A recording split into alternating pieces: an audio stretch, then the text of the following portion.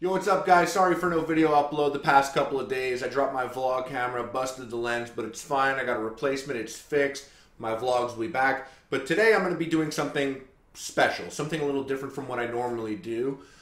Star Wars comes out this week, Force Awakens, and I am a huge Star Wars fan. I've been spending a lot of time thinking about it and debating it and having theories and stuff like that. So I want you to know I've seen all Star Wars stuff except for the Clone Wars cartoons. I've played all Star Wars games, but most importantly, I've read all the brand new Marvel comics. Now, those Marvel comics are canon, so they're official Star Wars now, whereas before, anything that was written in as part of the expanded universe is completely negated. What I want to do now is I want to tell you my theory on who are the Knights of Ren, who is KYLO Ren, and where is my boy Luke Skywalker. So, none of these are spoilers, but they may spoil things for you, and I will be spoiling the Marvel comics a little bit. However, they take place between Episode 4 and Episode 5, and they take place between Episode 6 and Episode 7. So you're about to go see Episode 7. Technically, I can't spoil anything major for you, and in between Episode 4 and 5, I can't spoil anything major for you because I'm assuming you've seen Episode 5 and 6. But there are some stuff that happens that I saw it in the comics, and I was like, oh, these are setups for Force Awakens. I read this book, I think it was called Shattered Empires. It was a Marvel comic that takes place after Return of the Jedi and before Force Awakens. It spoke about Luke Skywalker, and it spoke about Poe Dameron's parents, who were both in the Alliance.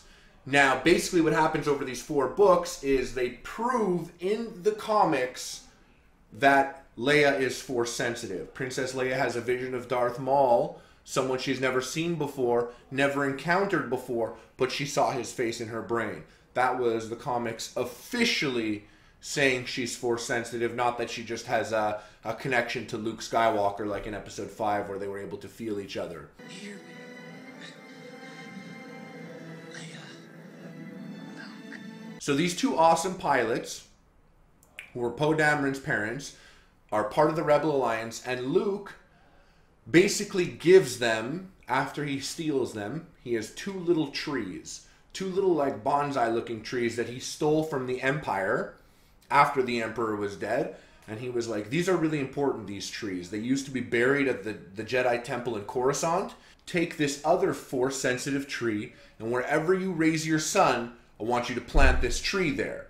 So the final frame of the comic, spoiler alert, is Kes Dameron, and they're holding him right outside of their house above a Force-sensitive tree. Now, if you've been watching the trailers and stuff like that, you know that Poe Dameron is the X-Wing pilot who flies the black X-Wing, and when they asked about his character, I think it was at San Diego Comic-Con, he was like, Poe Dameron's the best pilot in the universe. And now we know that's cool because we know he's Force-sensitive because the comics confirm that. Rey and KYLO, I believe they're related. Now, I don't know if Rey and KYLO Ren are twins, or if Rey is the daughter of Han and Leia and KYLO is the son of Luke. I don't know. Personally, I would like if Luke had no kids, and hopefully KYLO is the son of Rey. KYLO is the son of Han and Leia, and Rey is not even a Skywalker. I don't even need her to be a Skywalker, personally.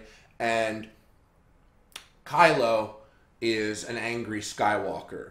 I mean, as we could see, you know, Skywalkers have very bad tempers. They were never raised as Jedis properly. Anakin got it when he was like 8 years old. He was too old. You thought he was too old. Luke was like 17 when they started training him as a Jedi. So who knows? He could have had sex with a bitch and made baby KYLO or Rey. So I believe KYLO is a Force-sensitive Skywalker. Possibly Rey as well. But I do believe she's Force sensitive. I mean, she's out there as a moisture farmer, small beginning, same thing as Anakin, same thing as Luke. So who knows? In the comics, spoiler alert once again, in between Episode 4 and Episode 5, when Luke is not a full-fledged Jedi, he goes on a mission to find more about Jedis. It's pretty cool. He battles Boba Fett. Boba Fett tells Darth Vader that he has a son out there, and his name is Luke Skywalker. And Luke ends up going to the pirate planet Nar Shaddaa. This actually has something to do with my theory of Force Awakens. And I'm sorry if I'm rambling, it's just that kind of video, ladies and gentlemen. So, Luke goes to Nar Shaddaa, the pirate planet, and he goes looking for Gracchus the Hutt. Gracchus the Hutt, who he finds, once Luke pulls out his lightsaber, and you gotta understand, like at this point in time, this is the original trilogy, so especially in Force Awakens, you pulling out a lightsaber, people are gonna look at you and be like, who the fuck are you? Where the fuck did you get that? Is that what I think it is? That's probably worth a lot of money. So every pirate starts chasing after Luke Skywalker. He demonstrates he has some Force abilities as he outruns them and outjumps them and all that stuff. But what happens is he gets captured by Gracchus the Hutt, who basically looks like Jabba the Hutt, except he's jacked. He has huge, jacked arms. It's really cool because Gracchus the Hutt looks at Luke Skywalker and he's like, I want you to know, I'm obsessed with Jedis. And you look like a very great collection piece. Gracchus the Hutt even unveils his necklace, which is a necklace made of lightsabers. So Luke's all like, oh shit. I only know what Jedi holocrons are from playing the video games. I don't even know if they're referenced in the movies or not. But he gives Luke a Jedi holocron. Luke acts like he doesn't know how to do it. He's never seen them before, so he doesn't know how to open it. But when his life is threatened, he opens the Jedi holocron, as well as hundreds of Jedi holocrons that Gracchus the Hutt is holding on to. Now, when all of these holocrons open up, each one is a saved message from a Jedi. And there are all these important Jedi lessons and messages. And Luke's looking around now, and he's in this room, I'm sure a room he'll never forget, that has all of the Jedi paraphernalia that thankfully Gracchus the Hutt has been saving. Now this comic arc is not complete. I haven't finished reading it. I just got to that point. They grab Luke, they throw him into a fighting arena. That's other stuff. Who knows? But the point is, I think this Gracchus the Hutt maintaining all of these items plays into something after Return of the Jedi. So my belief is after Return of the Jedi, they want to recreate what the Old Republic was. But the Old Republic had thousands of Jedis to police and maintain the peace. So what happens is, Luke's like, I'm going to start a new Jedi Order. We're going to make a new Jedi Order. Luke goes, and remember, none of this is true now. This is only my theory. Luke goes to Gracchus the Hutt, takes all those lightsabers, takes all those holocrons, takes everything, starts to learn, and starts to become the Jedi Master he was always meant to be. However, he failed his Jedi training with Yoda. There are no other Jedi Masters. He has no one to basically follow except for the ancient messages of these holocrons and stuff like that. He has that tree. He plants that tree. He starts a Jedi temple. At this point, after Return of the Jedi, no one has really told the Empire that they've lost the war. No one's told them that they're no longer at battle. So the war wages on. But Luke begins to train his son, KYLO, maybe, or his nephew. Who knows who he starts to train? I believe Leia and Han are like, you know what? Training in a Jedi training, it's never really worked out for any Skywalker. I doubt it'll work out now. We're going to take our daughter, Rey, if it's her daughter, and we're going to get the fuck out of here, and we're going to disappear. They disappear. Now, this is where I'm going to stretch really far and throw a theory onto another theory, but it doesn't need to be such a strong theory. Andy Serkis has CG on his face. We know that. We haven't seen his character yet. His character, I believe, is General Snoke, who leads the First Order. I believe he's a powerful Sith Lord. In fact, it would tie everything nicely together if in the first movie, second movie, Clone Wars, when Palpatine is telling Anakin about Darth Plagueis the Wise, who was Palpatine's master, he could bring people back from the dead. He could bring himself back from the dead. If he's so powerful he could bring himself back from the dead, it would be valuable to fake your death. So let's say General Snoke fakes his death. But when he returns, Darth Sidious is dead. Darth Sidious is dead. Vader's dead. There's no Sith anywhere. And now we have this Sith Lord and we have the Rebel Alliance, and he's like, he's got to make a move. And this is all theory. And maybe it's not even Darth Plagueis. Maybe it's just some badass motherfucker who's been in hiding the whole time that we don't know about. But he attacks Brand New Jedi Temple. He attacks Brand New Jedi Temple. Luke realizes he's in above his head. Luke disappears. He goes into hiding. He abandons his team. Now, Darth Plagueis goes and sees, or I'm saying Darth Plagueis, this Sith Lord goes and sees this collection of potentials. He grabs them, takes them under his wing, and basically says, look, Luke abandoned you. How terrible is that? That I would never abandon you. You can come with me. Now, that's if Kylo is Darth Plagueis' apprentice. Maybe that's the way that plays out. Maybe it's not. Maybe Darth Plagueis isn't even in it. I don't know. All I know is this. They're called the Knights of Ren. This is why Kylo Ren is not a Sith Lord. If Kylo Ren were a Sith Lord, and he were to look at Darth Vader's helmet and say, I'm going to finish what you started, then he would call himself Darth Kylo. He would be a Sith, but he's not a Sith. He's a Knight of Ren. So maybe he's not talking to Darth Vader when he says, I'll finish what you started. Maybe he's talking to Anakin. And I believe, and this has been confirmed by J.J. Abrams, that, he thinks he's doing good. Kylo Ren is severely misunderstood. He thinks he's doing the right thing. He's not, but he thinks he's doing the right thing. He does not think he's evil. Now, with Sith Lords, there's no gray area. There is bad, that's it, you're evil, that's all you do. There's no changing that. But when you call yourself a knight, in Star Wars universe, knights tend to have a good thing with them. Like, you have Jedi Knights, and then you have Sith Lords.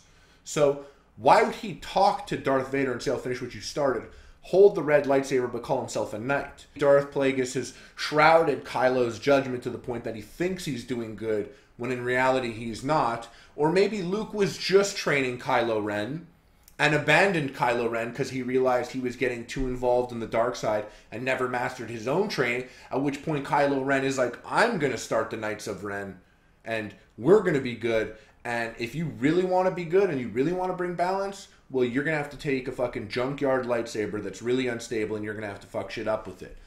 Basically making you more dark than good. Now, another thing about Kylo Ren is his lightsaber is junky. It's a junkyard lightsaber. Like, that shit is homemade. When he opens it, it's like, and it's like sparking and stuff like that. No other lightsaber looks like that. I believe Luke is probably hoarding all of the stuff that he got from Gracchus the Hutt. Or maybe it was destroyed when, he first got attacked by Darth Plagueis or equivalent. But what I'm saying is I believe lightsabers are extremely rare. Rey, I believe, is Force sensitive. Poe grew up next to that tree. I believe he's Force sensitive. I believe Finn is not Force sensitive. But he does have that iconic lightsaber. That lightsaber is the lightsaber that Anakin Skywalker held. It's the one that he used. And then it's the one that Obi-Wan, when Obi-Wan cut off his arms and legs, it fell. Obi-Wan went over and picked up that lightsaber.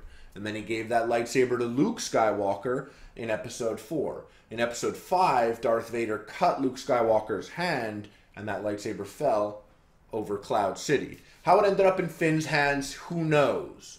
Luke has been in hiding, and he's been learning how to become a Jedi Master. And he's been studying all holocrons, and he's had so much peace, he's almost at like a Yoda level. Now, the reason why I'm building up Luke Skywalker so much is because this is what I'm seeing, okay? I'm seeing end of second act, third act, shit has hit the fan. They know who their enemy is, they know what they have to do, and they know they're not ready. Rey and Poe go to Luke Skywalker, who is going to be in a mentor position, and he's going to train them the ways of the Jedi. Finn is not Force sensitive. However, just because you don't know how to use the Force doesn't mean Luke Skywalker can't show you how to use a lightsaber like a fucking badass. I think Finn is not Force sensitive. However, I would like to believe that Luke Skywalker is such a strong Jedi Master, he can awaken the Force inside someone. So maybe at the end of this movie, Finn, Poe, and Rey are walking into Luke Skywalker's Jedi temple that he made with artifacts from Gracchus the Hutt, the bonsai tree that he stole from the Emperor himself, and they're training so that they could possibly take on Darth Plagueis, First Order, and whoever, and start their new Jedi Order, and even defend themselves from the Knights of Ren. That's what I believe. Obviously, I'm banking on Luke being in a mentor position. I'm also banking on Luke being good.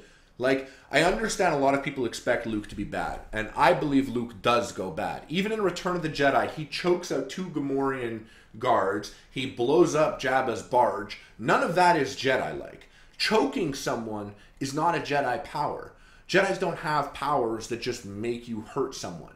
The only reason why he would have done this is if he wants to learn both sides of the Force. or if he wants to be the only remaining person left and have balance of the Force, you have to be able to balance both. But so far, no one's been able to balance both. So, Luke goes bad. The original ending of Return of the Jedi had him put on Darth Vader's helmet.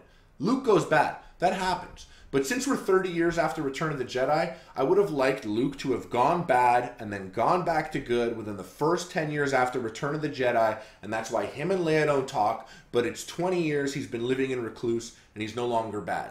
That's what I want. I want good Luke. This isn't Luke's story. Let's not look at Luke being bad and being like, gosh, when's he going to be good? The first 3 were Anakin, the next 3 were Luke, these next 3 I believe are Rey and Kylo.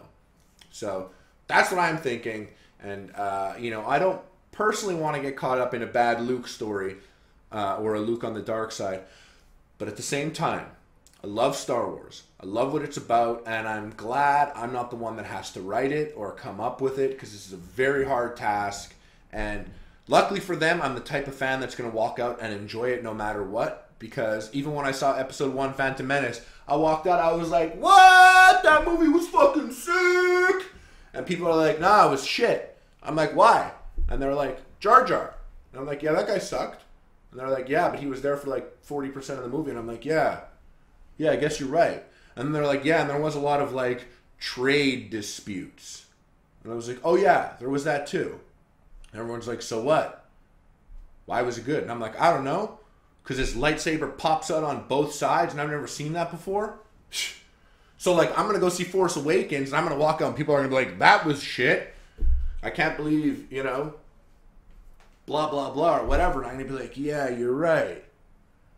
But Captain Phasma was a shiny stormtrooper. And that was sick. So I get caught up in certain things. And I do kind of ride a hype train. I am that guy. Like, when I'm getting hyped about something, I'm like, yeah, I'm so fucking hype. And then it comes out. And the next day, I'm like, it's old. I'm already waiting for episode 8. If you made it till the end, thank you so much for watching. I know that was a lot to take in there. It was like 20 minutes straight talking about Star Wars. Now everyone knows what a fucking nerd I am. And let me know in the comments section. Like, I'm down to debate this stuff with you guys. And if you happen to be here after the movie came out on the 17th, guys, don't write anything fucked up in the comments. Don't actually spoil what happens. Let's give everyone like a 1-month grace period before we get into it. Or just put a crazy spoilers tag all across your comment before you say something. But I'm going to be in the comment section. I'm going to see the movie the day it comes out. So let's talk about it. Let's see how far off I was. I'll probably make a follow-up video being like, oh my god, I can't believe I said it was this and it ended up being that. But whatever, man. I'm just fired up. I'm excited. I'm talking about it. I'm going 100 right now. So Star Wars, man. And I'm not even paid to make this video. So fuck Star Wars. I don't even give a shit if you watch it or not. But I fucking love Star Wars. I hope you guys watch it so we can talk about it. Alright. Hit that subscribe button if you haven't done it yet. Hit the like button. And if you comment, I'll probably respond. I read every single one of those bad boys. Alright.